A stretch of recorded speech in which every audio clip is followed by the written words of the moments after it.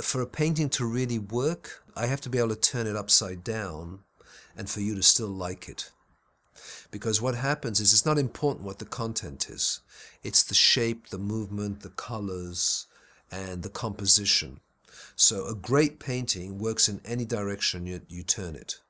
It doesn't have to have logic in it. It doesn't have to be something or mean something. It has to first and foremost speak to you from your heart or from your stomach. And then your head gets into it. What is it? What is it? So that's the important thing. And I do that a lot. I always test my paintings by putting them upside down, looking at them in a mirror, so that I don't get distracted with details. I start to see essence. It's not about painting every leaf on a tree. It's to get the essence of the shape of the tree and the essence of its colors. We're not trying to compete with photography.